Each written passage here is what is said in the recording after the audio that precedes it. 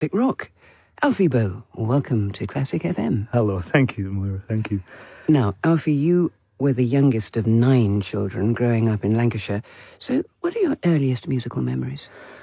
My earliest musical memories, probably my father was my first educator in music. Mm-hmm. He had such an eclectic collection of records, and just from the description of who I am as a performer, the love of music that I have all stems from his record collection. We had albums by Benjamino Gigli, Enrico Caruso, Luciano Pavarotti, and all these gorgeous operatic box set of operas, La Bohème being one of them.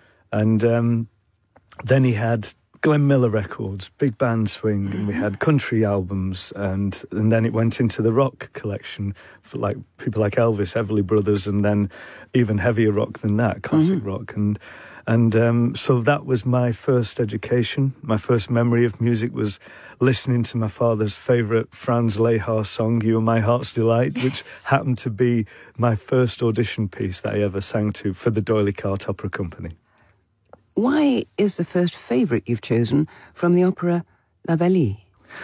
Well, this isn't. It's not so much that it's one of my favourite operas, but the singer is that I think I've listed was Maria Callas, and Maria Callas for me was one of the most passionate, emotional, and heartbroken performers that I'd ever heard. Yes. My brother was a huge fan of hers, had lots of her albums, and I grew up listening to her a lot around the house. And the pain and the suffering that she went through, the ridicule because of her appearance, and even the ridicule on her voice, it broke my heart. And I think listening to her sing, you can sense that in every note that she produces. When did you realise you could sing? Well, last week. I would say I knew I could make a sound. Whether it was good or bad, I didn't know. Probably at the age of 13, 14, once my voice had broken, I got to a point where I could sing these powerful notes, or to me, what felt very powerful and energetic and vibrant, and it just grew from there. I used to sing around in my mother's dining room, because that was where the stereo system and record player was, and I would sing along to operatic singers, country singers, rock singers, Elvis, Freddie Mercury, all that.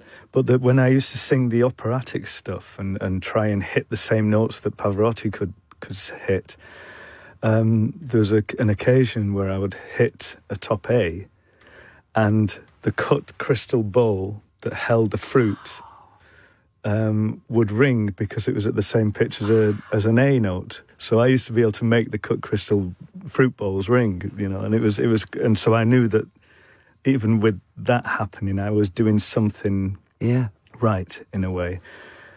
It was bizarre. But you became an apprentice mechanic at the age of 17. Why? Were you just crazy about cars? Well, that for me was the sensible route. That was like when you grow up in the north of England, you're told, get yourself an apprenticeship, get yourself a trade, and when you've done that trade, you can go off and fulfill your dreams, but you'll always have something to fall back on. And that was what every kid in my sort of time period sort of grew up knowing and thinking that was the expectation that you had to fulfill. And so I went into the local industry, and it was there really that the urge to sing and the bug to get on stage just overtook me, So I used to sing in amateur productions while I was in my spare time. A customer overheard me at the car factory and advised me audition for a company in London. Wow. So I took the day off work, came to London, sang for the D'Oyly Carte. Yes. And I never looked back. And that was Did you ever see that customer again? I didn't. I tried to reach out to him, but when I'm looking back at it, he must have been for him to have known the D'Oyly Carte Opera Company, he must have been at least in his 70s time. So probably no longer with us. No longer with us, unfortunately. What's been your favourite role on the musical theatre stage? Musical theatre stage, wow. I think hands down, I'd have to say Jean Valjean. Playing that role has changed my life. Yes. Give me a lot of recognition for my singing and for acting as well. And that role is something that's very close to my heart. I'll never forget it, and every opportunity that I get to do it, I jump at it, really. Well, you've been especially associated with the role of Jean Valjean in Les Miserables, and it's moved audiences to tears. But what does the role do for you? It moves me to tears. It does. It moves me to tears. I get very emotional, especially at the end, during the epilogue, because you look back over the life that you are acting out, and the memories and the love that you have for the other characters and the other roles in the show. And it does emotionally grab you. It gets you, it takes you. But it's a role that I live with every day. It's not something I've ever let go of. It's very strange to say that. It's a character that just stays with you. And, you can go and have a pint with him even, that sort of thing. What's it like being a part of that musical? It's a piece of history, and to have your name associated to a piece of history is an honour, really is. And the people you meet throughout the show, not just the composer of the piece, meeting Cameron McIntosh, working for Cameron, not just those guys, but the actual other performers on stage that you're with, the ensemble members. I've seen so many of those guys grow in their careers and change and develop and get opportunities and succeed off the back of doing their apprenticeship, if you will, in Les Miserables. And whether you're duetting or working with a full cast, would you say you prefer the elation of working with others, or do you prefer working alone? That's interesting. In all honesty, I do love my own solo work. I do love to work up by myself. When I do get to perform, obviously with my close friend Michael Ball, it's a wonderful opportunity, and we have a lot of fun. But for me, that was never the intention for my career. It's part of my career, and I love it and I respect it, and it's something that I don't want to stop.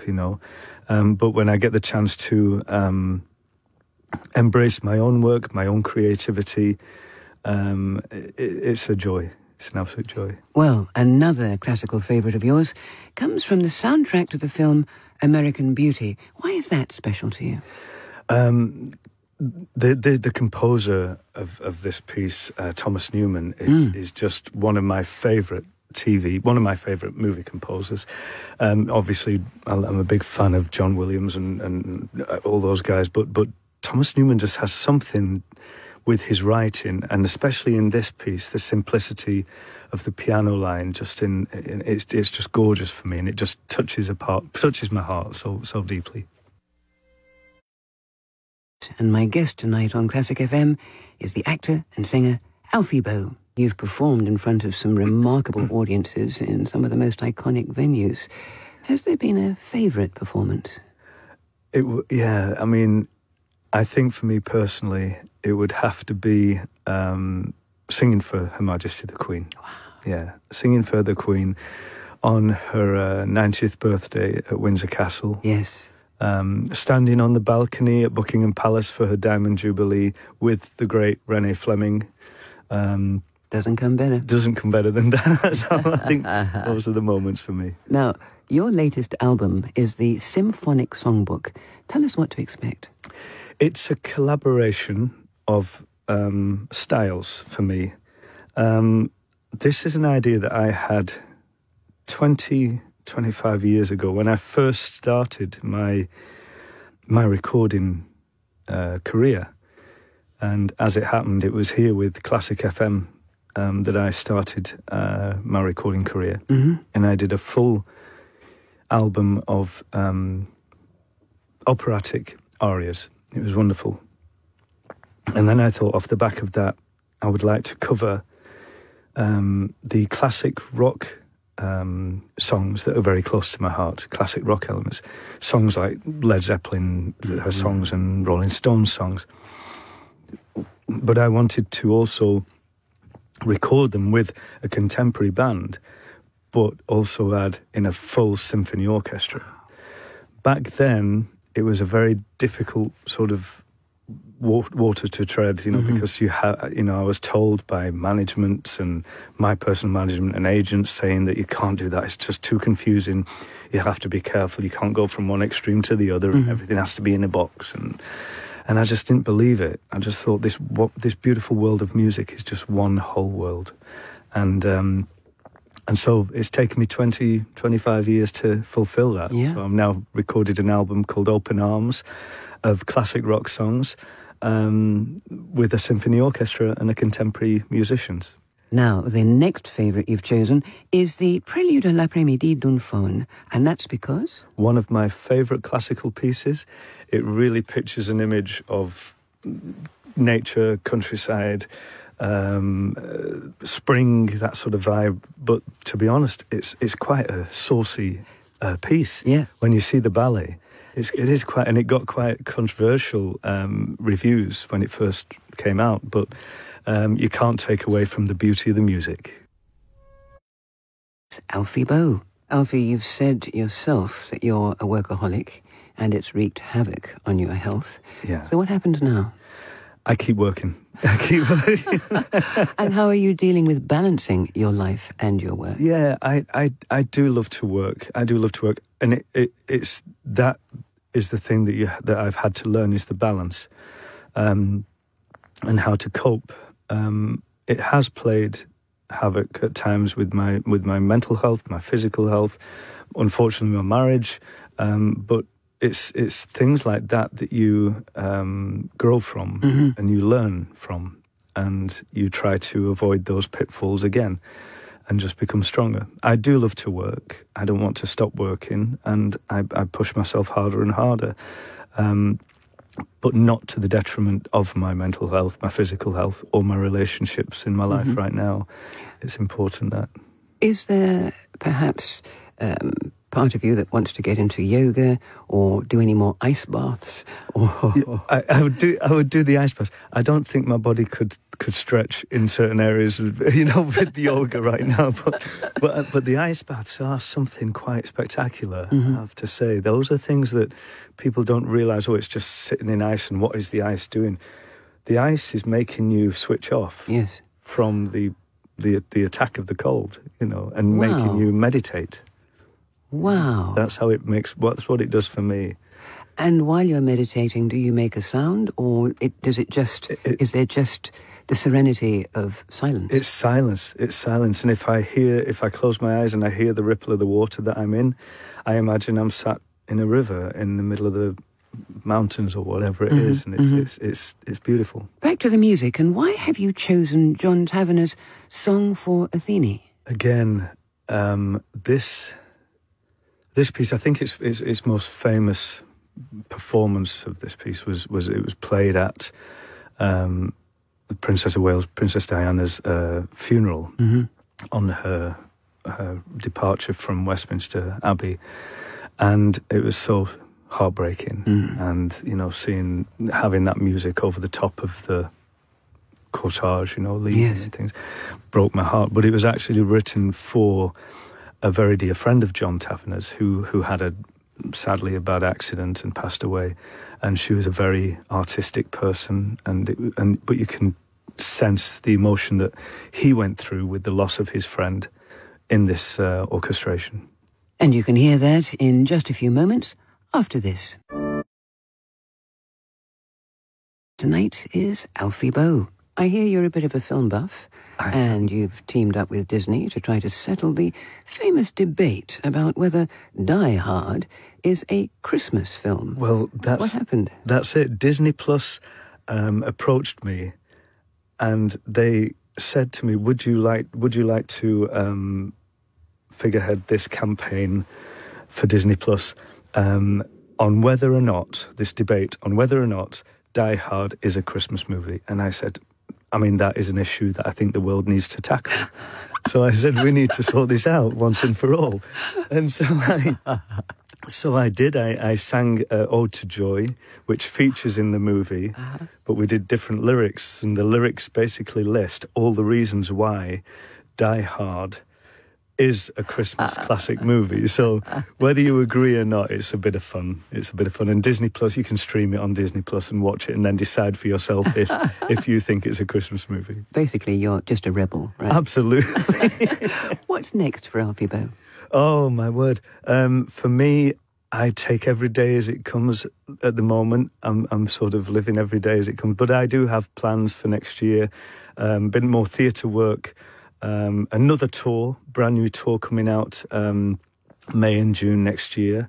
It's called my Encore Tour, and tickets are on sale now for that. It's 50% sold out, I've just found out, and it's only been on sale for 4 days, which is great. Congratulations. So thank you. You know, if you can get your tickets and come and see it, it's a great show. It's a storyboard of music throughout my life, which includes classical and songs I grew up listening to with my parents, and then now to where I am right now. So yeah, and to balance that, how about, are you into cooking or writing or even sailing? I'm into eating. I love to eat. I love to eat. I was at an opening of a restaurant last night, and every opportunity I get, I'll go and try new foods out and all that sort of stuff. But I do love to cook. Jamie Oliver is a good friend of mine. Oh. And he invited me to his new restaurant that he's opened, and but he's also invited me to go and have some culinary experience at his headquarters. So I'm going to go and do that at some point. And I find cooking is very similar to music, food and music, because the flavours, the emotions that it creates, the atmospheres that it creates, exactly the same as music. Wow. Yeah. And so to another music favourite of yours, the prologue from Peter Grimes. What makes that piece so special to you? People say to me, do you have any roles that you would like to play? And I never say yes. I always say no. I wait for the roles to come to me. Yeah. But secretly, this is an operatic role that I would love to play, Peter Grimes. And I was never a big fan as a student. I was never a big fan of Benjamin Britten because I didn't think that music was something that was in my body to sing.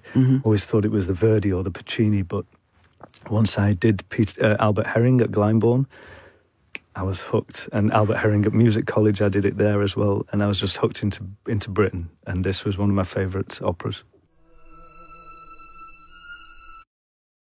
Well, I'm afraid our time is up. No. So, Alfie Boe, thank you for being my guest this evening and for sharing your classical favourites. It has been so good to meet you at last. Bless you. It's been a joy. Thank you.